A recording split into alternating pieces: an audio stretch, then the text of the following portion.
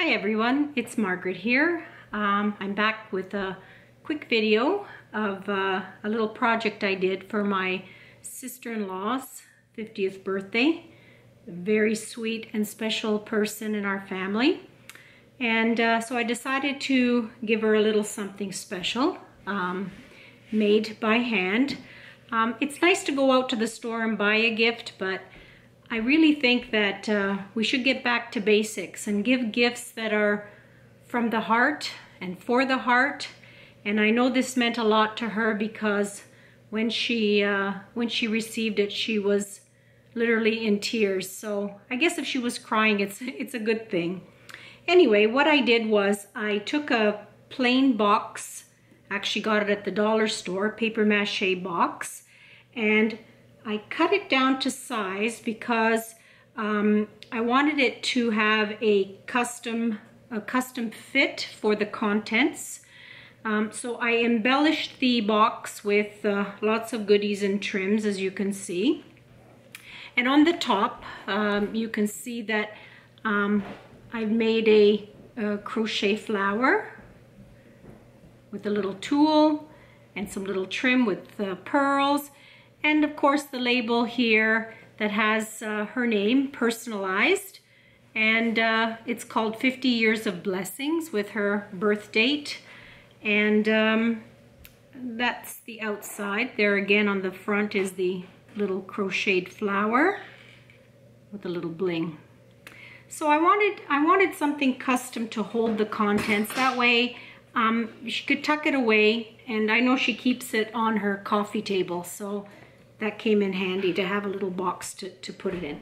So let's open it up inside.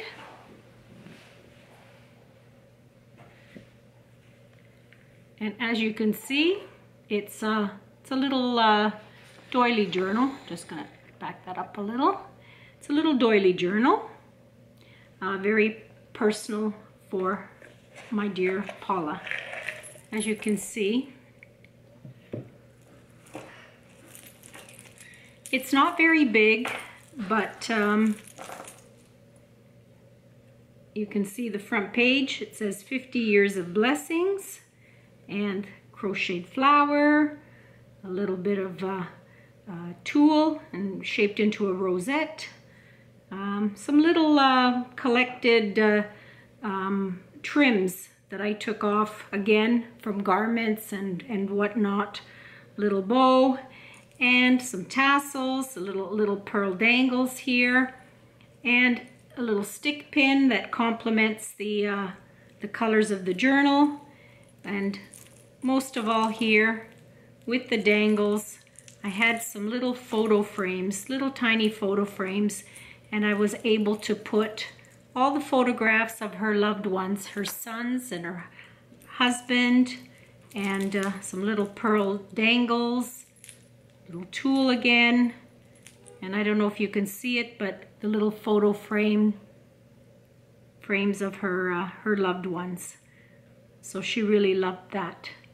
And she loves shoes. She's a real girly girl, so I added some little shoe charms and a key, a little crown, and that's kind of cute. So anyway, let's move on to the first page.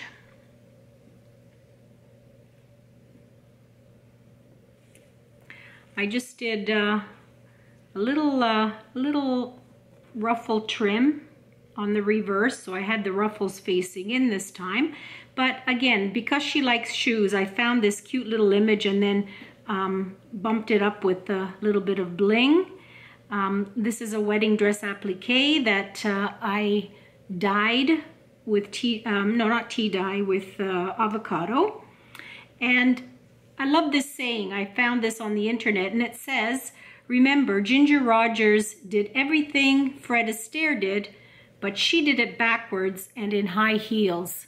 I love that. So, because again, she's a shoe lover, and she's a real powerhouse of a woman. She really does it all. She takes great care of her family and works full time, and I really love that saying. I think it says it all with my sister-in-law, Paula.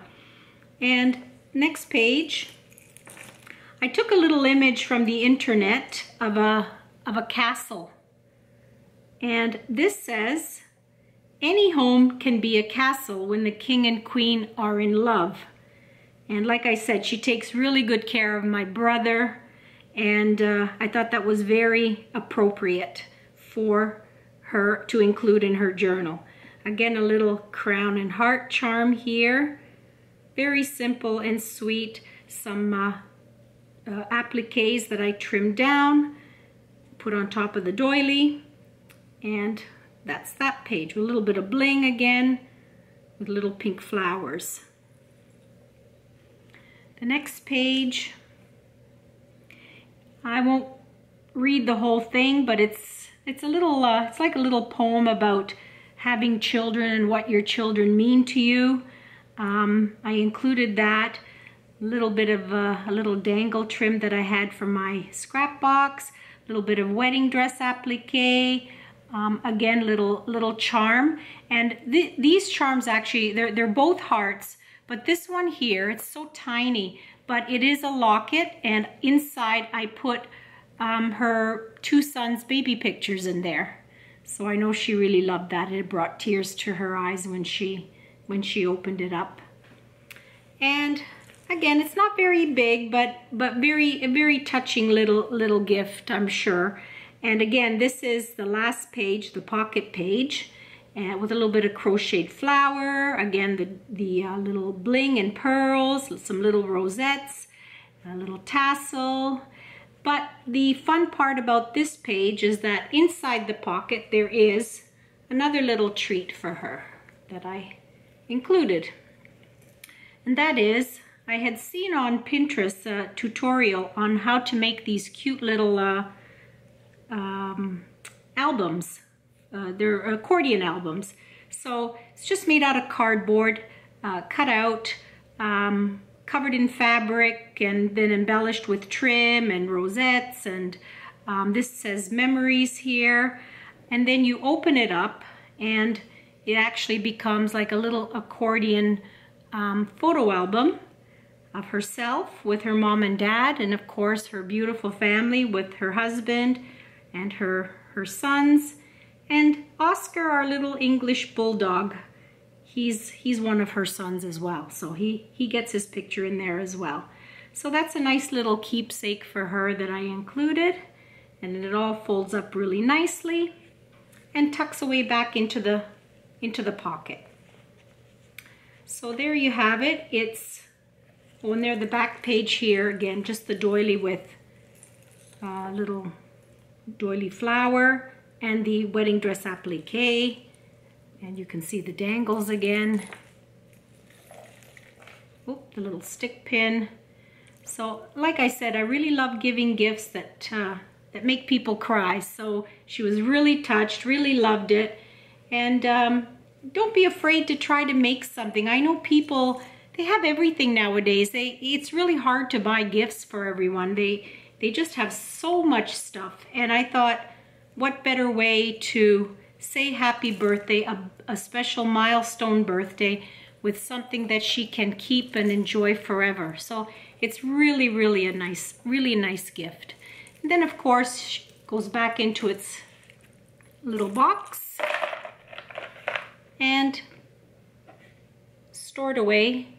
And when she has a moment and is feeling sentimental, she can go inside and have a little peek at it again and enjoy it all over again. So I hope you liked it, and it's given you a little inspiration to give it a try for somebody special. I know they really appreciate this type of thing. So thanks for watching, everyone, and hope to see you again soon. Bye for now.